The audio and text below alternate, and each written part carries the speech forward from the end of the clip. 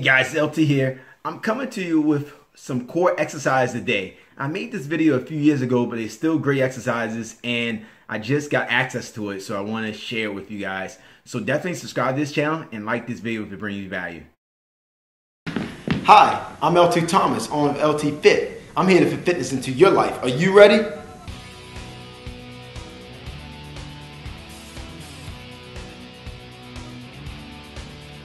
Today we're going to do exercises that involve your core muscles. Your core muscles involve your lower back, your abs, your obliques, and your hip flexors.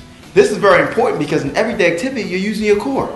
So let's get fit and get some core exercises in. This exercise is called opposite arm, opposite leg. And the muscles that are involved in this exercise is your core. So you're working your abs, your lower back, your hip flexors, and your glutes. The starting position for this exercise is on your hands and knees. You want to lift your opposite arm and your opposite leg up. So if you're starting with your right arm, then you should be lifting your left leg up. You want to hold it for 5 or 10 seconds, and then you want to return back to the floor. You want to do this exercise for 8 to 12 reps, and then you want to relax. Now, an easier way of doing opposite arm, opposite leg, if that's a little too challenging for you, is to lay on your stomach, okay? And all you do is lay on your stomach, lift your arm up, opposite arm, opposite leg, same concept. Up, opposite arm, opposite leg. It probably helps if you put your neck down, relax it so you won't tense up. Okay, so put your neck down and just bring it up and bring it down and bring it up and bring it down. Just make sure you relax. All right, and now get your core nice and strong. Now we're doing the double crunch. The double crunch work your abs. What we're gonna do is we're gonna lay down on your back, okay?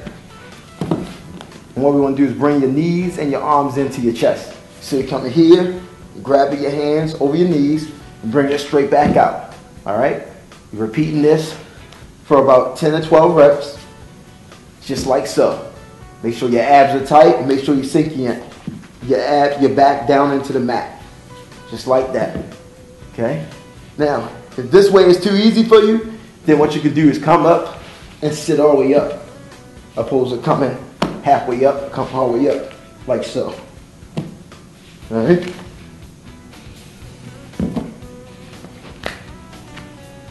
This exercise is called bridges. Now bridges works your hamstrings, your glutes, and your core muscles. Now start position you want to do is lay on your back.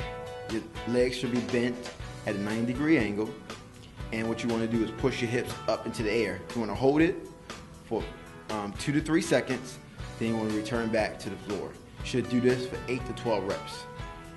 Now, if this exercise is too easy for you, the variation to this exercise is doing single leg bridges, where you have one leg straight out and then one leg bent, and then you pushing your hips up into the air and then bringing it back down to starting position. Now, you want to make sure you repeat this exercise on each leg, and then relax. Hey gang, it's LT Thomas with LT Fit. Don't forget, we're here to energize, elevate, and empower you. Check out our blog, lt-fit.net. We have excellent information there. See you next month.